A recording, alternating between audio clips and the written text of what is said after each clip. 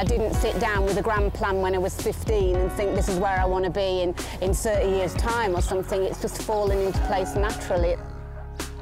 Being vegan is certainly not just about what I eat. It's about the whole lifestyle. If you love something, you don't harm it.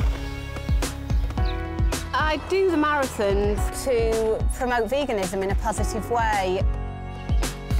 I am the fastest woman in time elapsed, i.e. days, to go to the North Pole and run a marathon, and then to run one on all 7 continents. My whole life is dedicated to animals. Every decision I make is consciously made in that it will benefit them in some way, otherwise I don't bother wasting my time with it.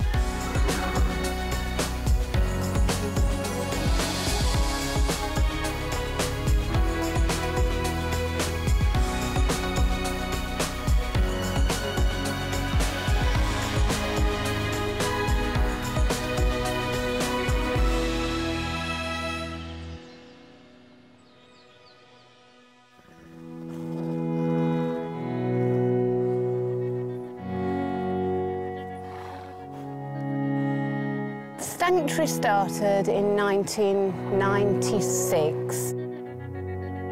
Previous to that, I'd been rescuing animals from just a normal house with no land. We've got horses at livery stables and farms dotted around the countryside. And one of the horses had a very bad accident due to negligence of one of the yard owners. And we decided then that we could no longer carry on rescuing in that formation in terms of if we were going to have the larger animals, we had to have them under our roof. So Oscar went to the vet, that's the horse that had the accident. He was there for 13 weeks. And in that period of time, I did vow that if he was able to come home, we would have a property for him to come home to that I could look after him in. And that's when we desperately searched and sold everything we got to try and buy this place and to start our own sanctuary where we could have all the animals under one roof and care for them on our terms.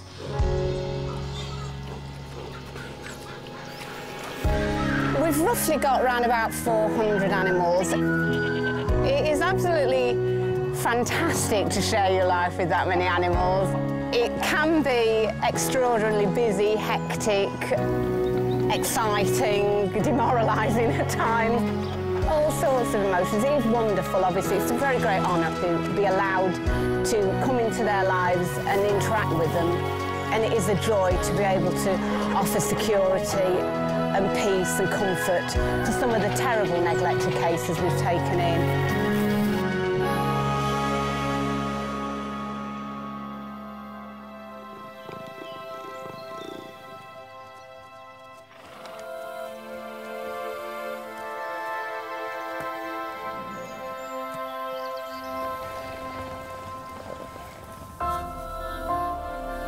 I went vegan when I was 6 years old. It was a natural progression from going vegetarian when I was 3.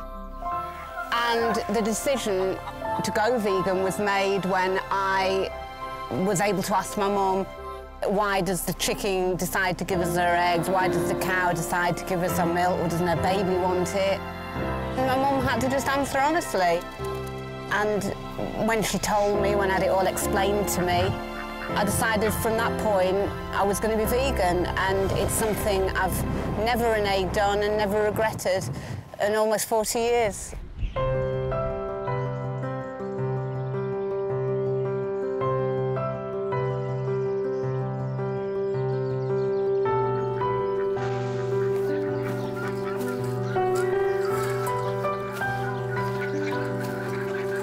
A typical day at the sanctuary starts for me personally about 3:30 in the morning when I crawl out of my bed, and it's pretty much on the go until about 9 o'clock at night. If you want to do this and you want to provide for them adequately, you've got to do it, and I'm fully well aware of that. I don't take on anything lightly, so I knew that when we started a sanctuary it would be a hard life. I'm prepared for that. It is mentally fatiguing as well as physically. It does have its lows. The highs far outweigh them. I haven't seen you in ages. Where have you been? I see them as entities in their own right. They're all individuals, individual personalities, and they have as many rights and should have as many rights afforded to them as we would expect for ourselves. They're all completely different. We don't own them. We're lucky enough to be able to share our lives with them. It's sunny. It's hard, honestly, to describe the connection. It's something that's there. It's just very natural to me. It's like asking why I breathe or something like that. It's just such a natural thing to me.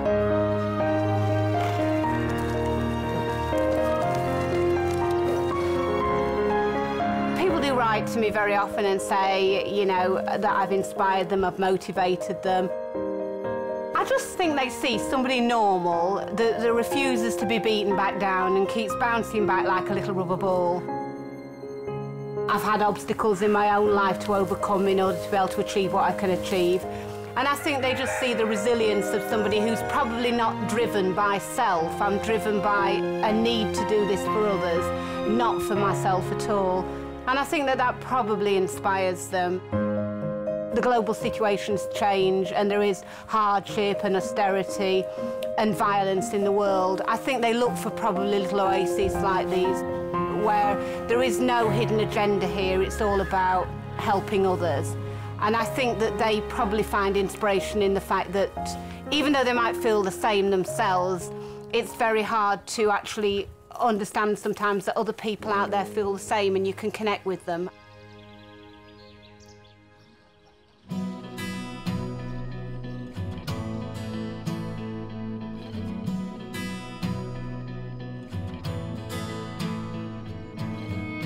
I do probably 9 or 10 sessions of running a week. 3 or 4 days I'll run twice a day, and the other days I'll do longer runs. 3 sets of speed work, 10 by 800 metre pushes, 6 by a mile pushes or 20 by 400 metres, with a recovery run of about 10 miles in the evening. Wednesday, a medium length longer run, which is about 16, 17 miles to me. On a Sunday, I'll run between 23 and probably 30 miles. And a hill session on Friday, and it's pretty much always the same, no matter what sort of event I'm doing, because I do train hard for road marathons. It's easy to adapt that up. Probably add a few more miles for the extreme endurance events, such as Marathon des Sables. There's no great secret to it. It's just lots and lots of hard graft and actually keeping it constant. I'm a 2:38 marathon runner. I have won 11 marathons, 6 in-course records, completed Marathon des Sables twice.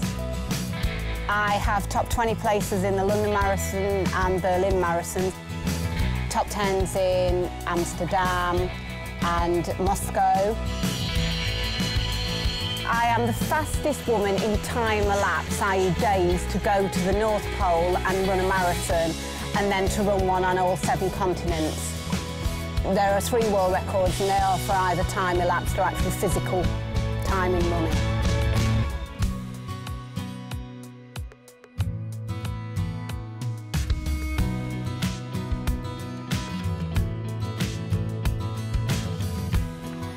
I've just got back from running 6 marathons on 6 days on 6 different continents. Yes, he's here, and yes, he's got his winter woolies on. So he's ready to go. So Percy's here. We're ready to hit that snow and ice. All I can tell you is we started at bedtime, and it's now getting up time. So I'm not saying we've been out here a long time, but you can do the math. It's all good fun. Not. Okay, that was close down for a run. And here we are. Let's just get run over. Quite possibly the worst day of my life. Where are we going and what are we doing? What are you aiming for? This is real fun, isn't it? This is great. Yeah.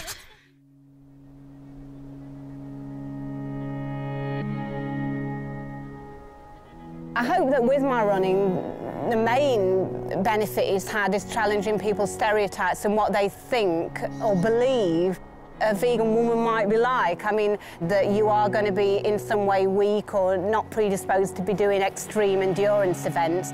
So when you can get out there and you can not only show that you can, complete them, but you compete in them at a high level, that actually does take people quite on the back foot and by surprise.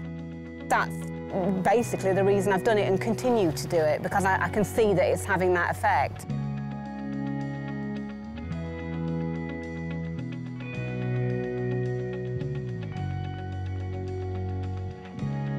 I suppose I've got several favourites. I mean, the race that I ran my personal best in, 2:38, that's always got to come pretty high up on the list because obviously it's your best time.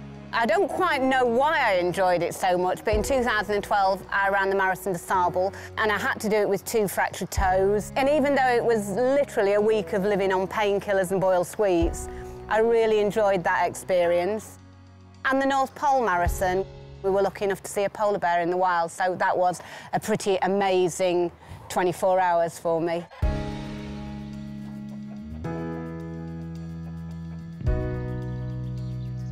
This is Percy Bear. He is the sanctuary's official mascot. I don't quite know why, he just fancied the job, so the role was vacant, so he stepped in. He's my travelling companion to all my races. He competes them with me. He doesn't actually compete in them, he just completes them. I carry him around. And he's been to the North Pole, he's been to Antarctica, he's been just about every race I've ever done. And he does lighten the mood amongst competitors and myself alike because he's got this big, cheery smile and everybody takes to him. And I must tell you now, he's a big celebrity and star in Siberia. That's where he's made his most impact. He does break down a lot of barriers. Because if people see you coming with your vegan image and your vegan message, it can be a little bit, walls can be built up. But when they see that you're carrying a little teddy bear, it's amazing how people kind of smile and embrace the fact that she's not all bad after all, and they really do warm to him. So that's Percy.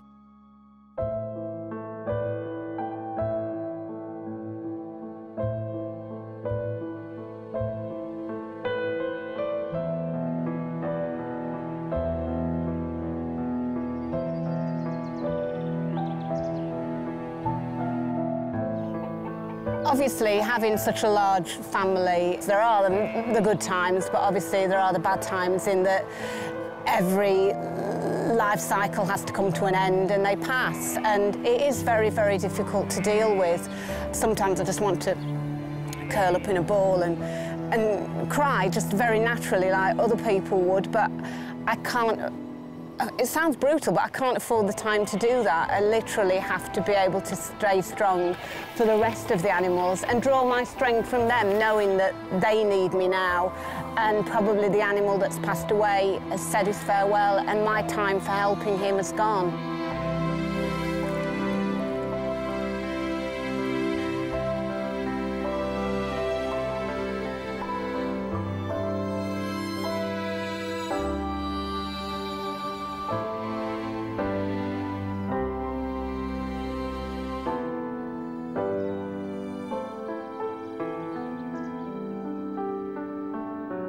This is where I feel most comfortable around the animals. I basically spend most of my days alone down here with them. This is where I feel happiest, to be honest with you. This is home to me, not travelling. I don't particularly enjoy the travelling when I'm doing the marathon running. I'm always worried about the sanctuary and I prefer to be outside than indoors even. This is where I'm happiest. What I do here is perfectly normal to me. I almost think that everybody does the same thing. It seems normal to have 400 animals around you and to do this marathon running to this extent. It's all very relative to what I see as being quite a normal lifestyle. So in that respect, I don't necessarily put myself on that kind of pedestal where I think I'm a role model, but it's nice to know that people are affected by what I do because that's the ultimate goal and aim, to make a positive impression on others.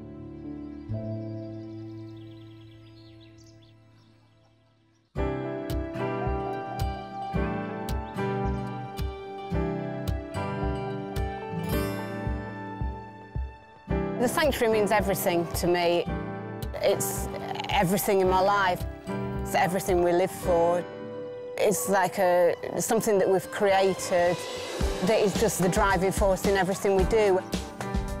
There are times when you think, what would it have been like if I'd followed another path? I mean, obviously I think like that sometimes, occasionally, but no, I mean, it's everything. It's everything I've always wanted to do and been drawn to do. It's who I am. This sanctuary it's me. It's part of me. I hope they'd want to say that they were contented. I hope they'd want to say that they were happy.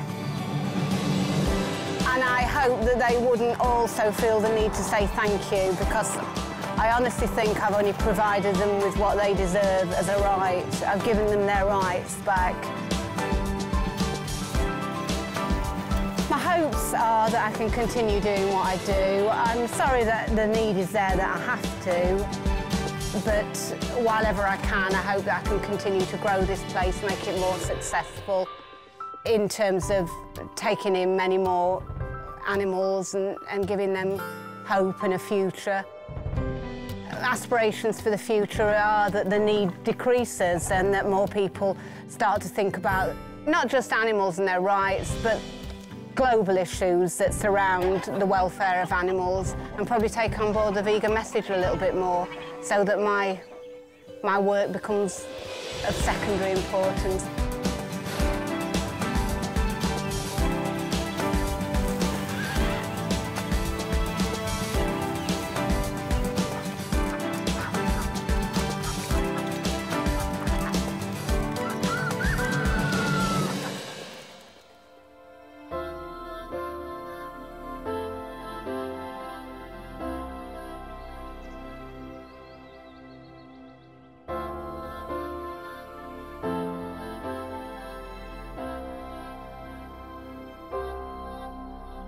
This is the main thing. The animals always come first. Whether it be with my running, that's secondary. The promotion message, that has to be secondary. This is primary, always is, always has been, and always will be.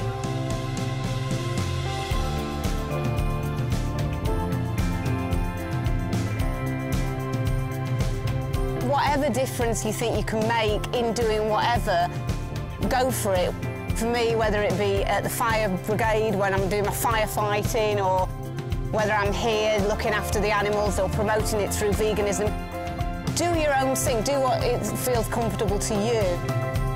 Obviously you can have role models and look at what other people have achieved, but follow your own heart.